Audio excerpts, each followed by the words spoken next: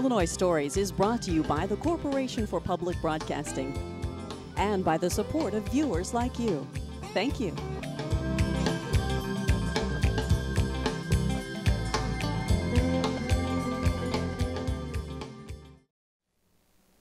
Hello, welcome to Illinois Stories. I'm Mark McDonald in Decatur.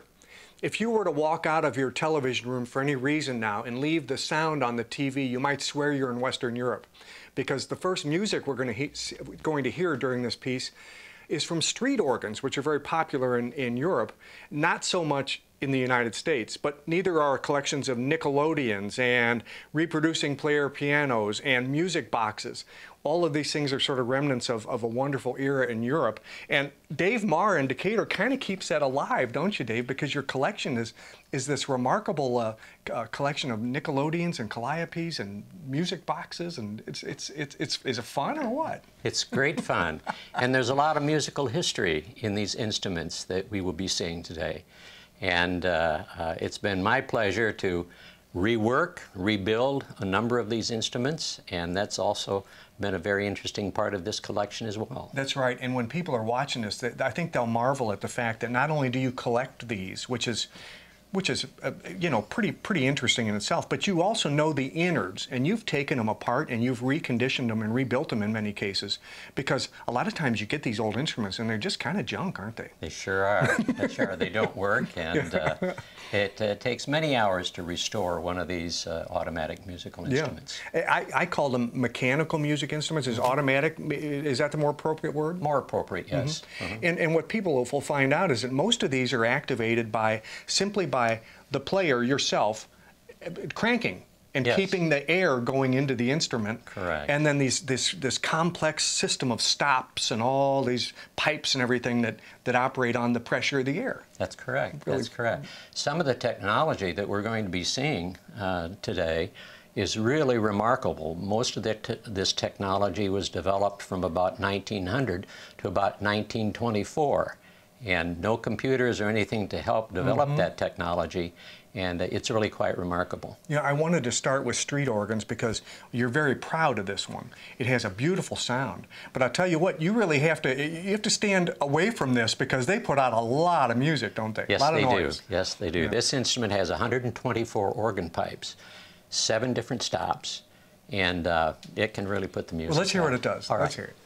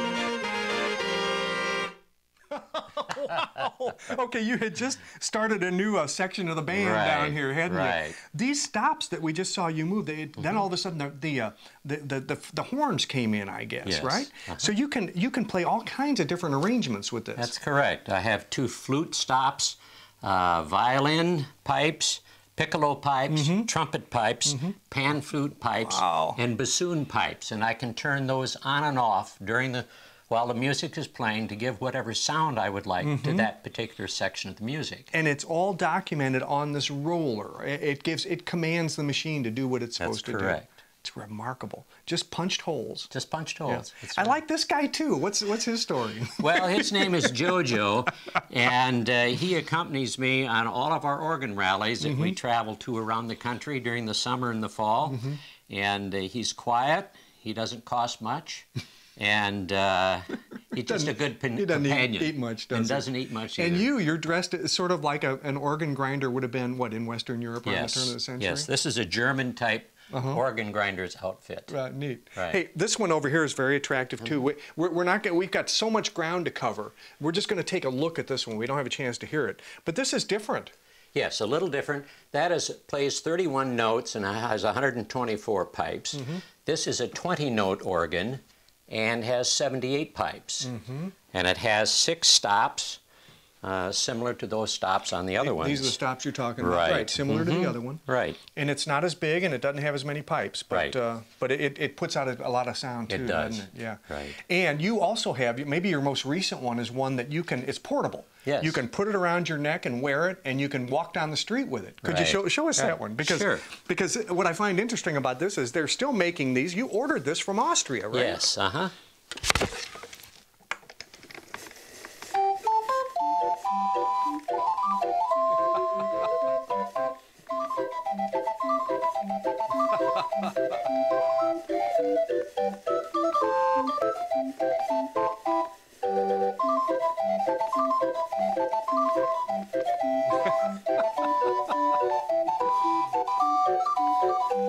Oh, that's wonderful. That is wonderful. Now, what's really handy about this, when these things break down, you can fix them. Yes. You know what to do. Yes. Yeah, they probably don't break down. Once you get them reconditioned, they're pretty good to last for a while. They sure are. They're very dependable, and if you recondition them properly, they'll last for many, many years before you have to do anything to them. We're standing in a room full of music boxes, player pianos, a calliope is in here. In the other room, there are organs and Nickelodeons, etc. So why don't you and I go in the other room and take a look at what you got in there? Okay. Let's go. Good. Dave, your wife must be very patient. Your living space here is all full of musical instruments. Full of musical instruments. She's very helpful and very accommodative. I hope she likes the music, too. I think she does. Yeah. Yes. Before jukeboxes, if you went into a tavern or a playhouse or some kind and you wanted entertainment, in many cases you would find a Nickelodeon. That's correct. And it looks like an upright piano, but it does things on its own, doesn't it? It does. This is a Seeberg F Nickelodeon made in 1913, and it has a rank of violin organ pipes as well as a mandolin rail and the piano. It's beautiful, and it was a work of art. Look at the stained glass. Yes, this is the way they made it. When I first got it, it was a basket case. This is one of my more labor-intensive rebuilds, and they had to make a couple of panels of new glass for me, but it turned out quite nice. And you had to rebuild the innards of it, too. Yes. Any idea how many hours you might have put into this? I probably got close to 1,000 hours on this. Goodness. It's a good thing your time's not worth much. Well, that might be true. Okay, you used to play for a nickel, right? That's Back right. in the day, because that's what they call it, Nickelodeon. That's right. But it's not that way anymore. Inflation has... Inflation's hit, and it's now a quarter. Can we hear it play? You bet. Oh, neat.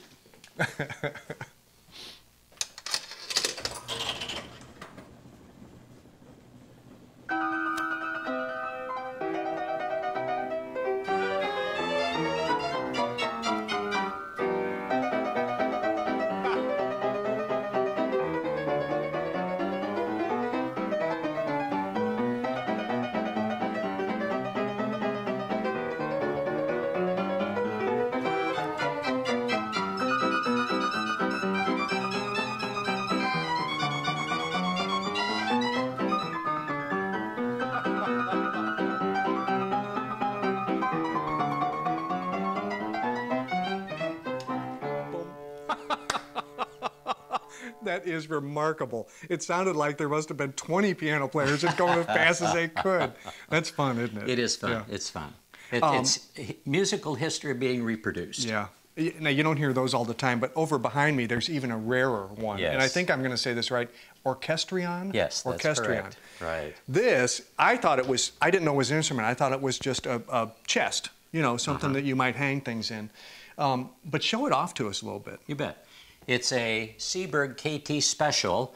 It has 11 different instruments in it. It was made somewhere between 1926 and about 1932. That's when Seeberg or KT specials were made by Sieberg. Mm-hmm. The same company that made the Nickelodeon? Yes. Okay, Chicago company. Out of Chicago, right, right. Okay, well show us, Okay. if you would, show us how it works. You bet.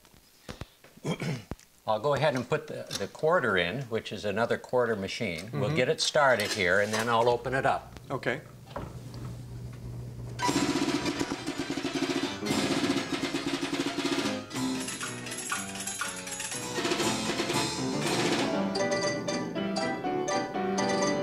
Can we remove this? Can we remove it?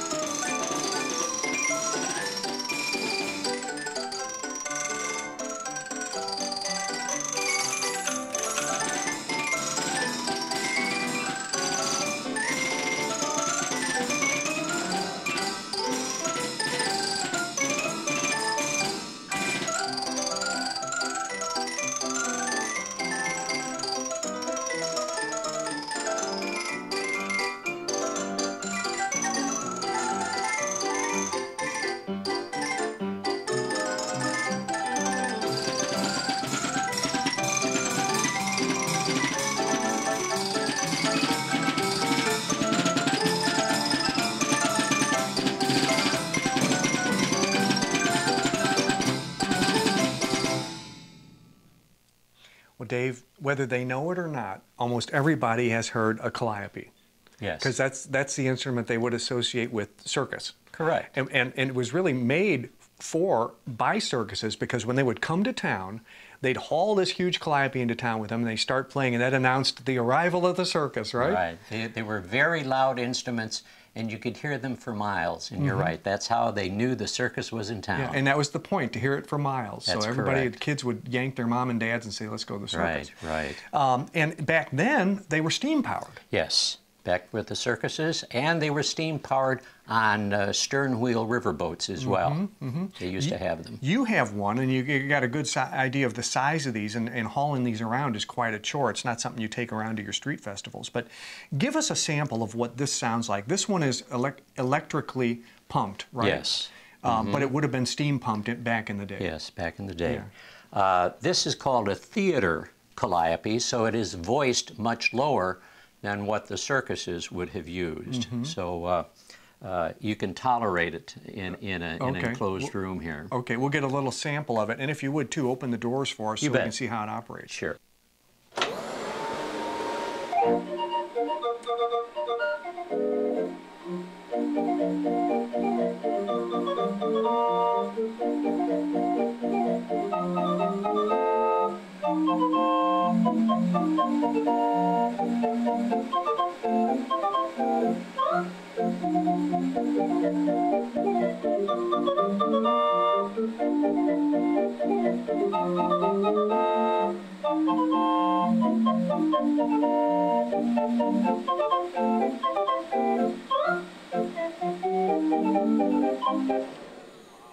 Okay, that's terrific. Okay, now from the circus to the sublime. Yes. You have an instrument right here next to it that it's rare. It's called a reproducing player piano, right? Correct. And this is a remarkable thing to listen to. What you've done is you've opened up the panel for us so we can see the roll, And you've also taken the top off for us, so we can see the action when the roll when it's activated and when the hammer, are they called hammers, hit the strings? Yes. If you would give us a sense of what this sounds like, tell us what we're going to be hearing, and then we're going to discuss the difference between this and a regular player piano. Okay. This is a Chickering 6.5-foot grand piano. It was made in 1924, and I totally restored it.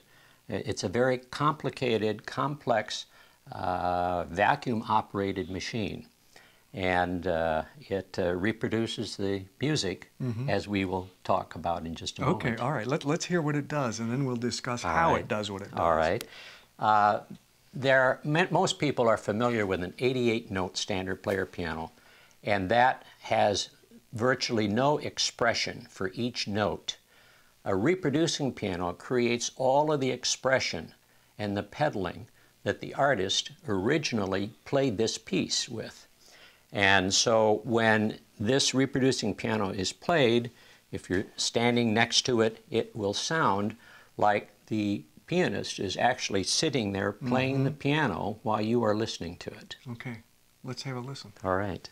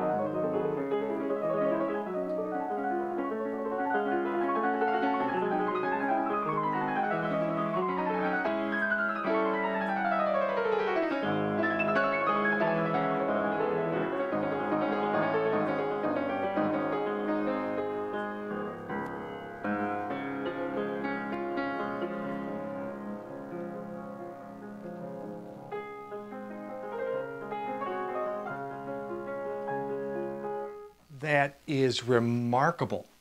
That is remarkable. And this is part of your collection, and this is how we're going to describe how this is done. This is, of course, from Chopin, and played by Nikolai Orlov. Correct. Now, somehow, through the magic of early technology, they figured out how to get the artist's rendering of a piece on that roll of paper.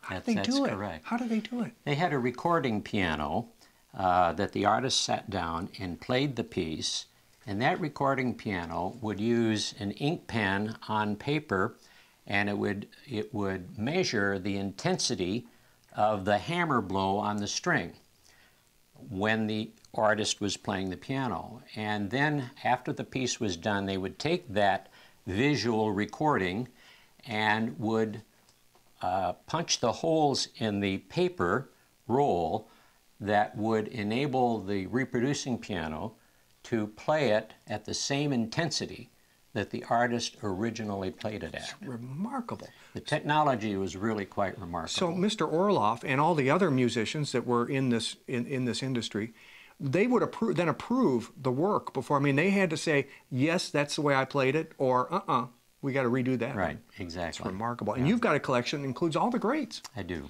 They actually sat down, Gershwin, others sat down and played, and you've got the proof. Right, right. So I can pull a recording from my collection, and if I want to hear Rachmaninoff or I want to hear George Gershwin, it's like listening to him in person. Oh, wow. It's a great experience. You mentioned while we were talking about this piano that you rebuilt this one. Yes. And you have many. Now, I asked you, well, do you have any projects in the works? And you said, yeah, I can show you a little bit. So let's go in the other room and see what makes these things tick. Okay, good enough. Okay, Dave, here's a work in progress. We just saw the reproducing player piano. Yes. And you rebuilt that one. You're in the process of rebuilding another one. Come on over here for me, if you would. and tell us what in the world is this?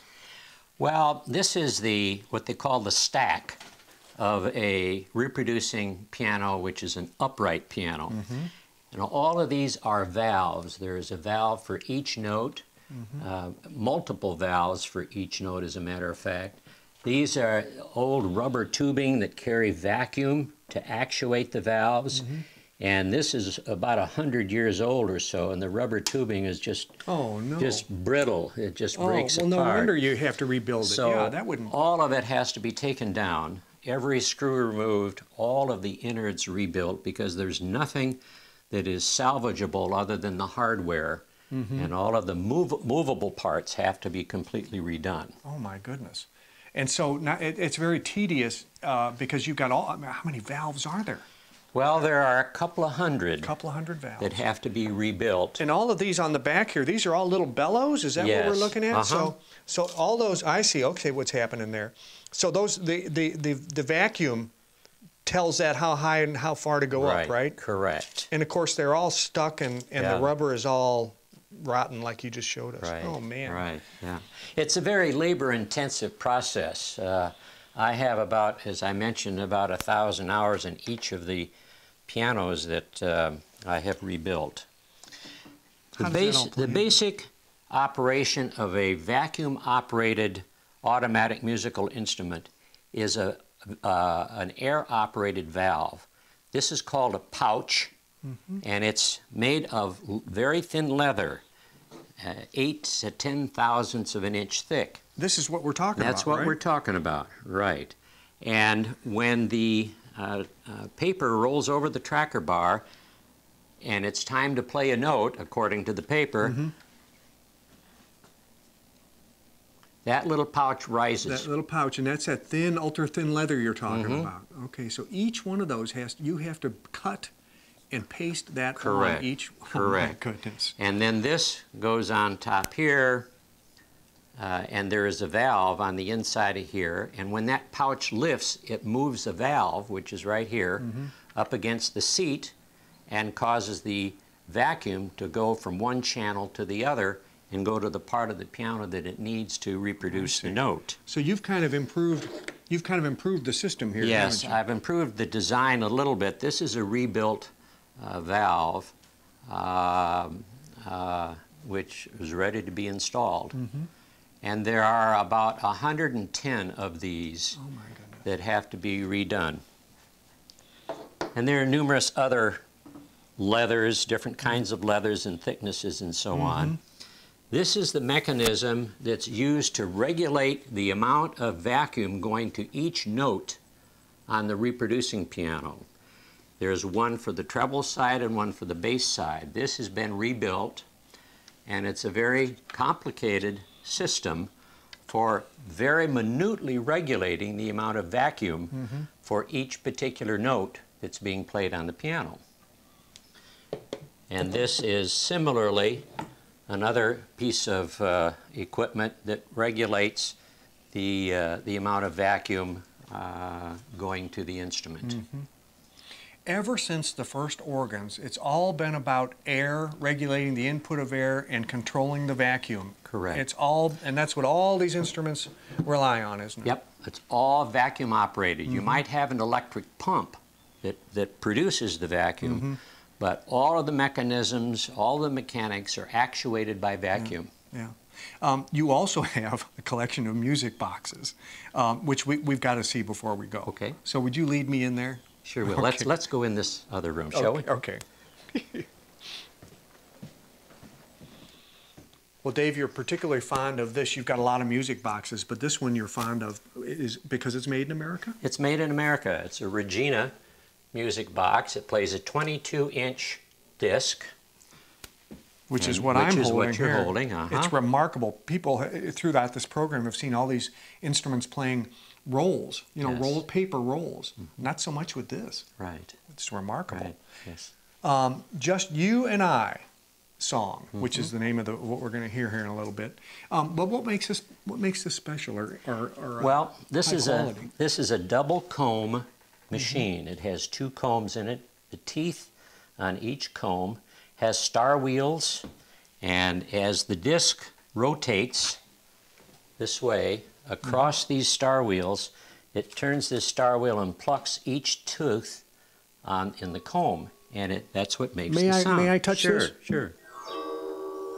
Sounds like a harp. Right. Yeah. Right. Neat. Yes, that's the way it works. Okay, let's put that on there. And while we're getting ready to hear that, let's talk a little bit about you and your colleagues who belong to the Carousel Organ Association of America, I guess. Right. And when we opened this program, we were talking about street organs. You all get together once in a while, don't you? We do. We have festivals, 6 or 7 or 8 of them a year, where we are invited by festival organizers to play and participate in their activities. So we do a lot of traveling all around the country, acquainting people with our instruments, the kind of music they play, and a little bit of history of how these instruments came into being. Particularly, we're talking about street organs, and it's just a lot of fun. We have a lot of community of interest amongst our fellow organ grinders, and we have a good time after the rally as well as during the rally. Bet you do. Well, thanks for sharing this with us. We found it most interesting. I didn't know there was a collection like this in the area. I was really glad to find out about it. My pleasure. Thank you, Dave. And, you know, for that Carousel organization he was talking about, one of the things they try to do by keeping these instruments alive is not only the history, but to get people interested in protecting those old instruments that may still be out there. So if you're aware of any, know that there are people who care about them and can rebuild those. We're going to leave you now, but first we're going to hear some music from this beautiful old Regina music box. Thanks for watching Illinois Stories. I'm Mark McDonald. See you next time.